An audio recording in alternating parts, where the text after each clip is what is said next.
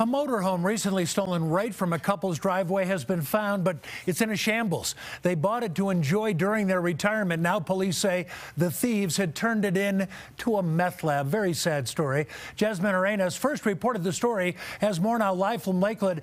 Jasmine, what do we know at this point?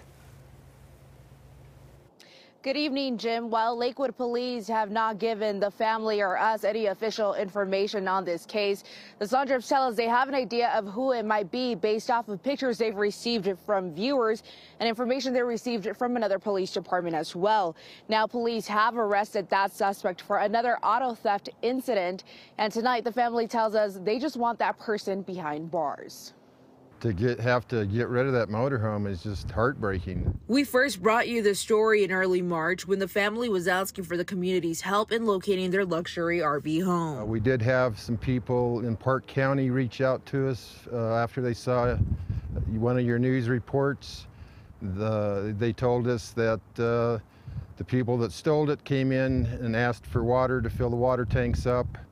They took pictures. They were suspicious. A week later, the vehicle was recovered at this storage facility in Inglewood, but the family's road to justice is far from over. We do have insurance on the motorhome. Unfortunately, for the contents inside the motorhome, we only have $5,000 worth of coverage. There was over $11,000 of personal property in the motorhome, so we're having to throw away everything that was in that motorhome.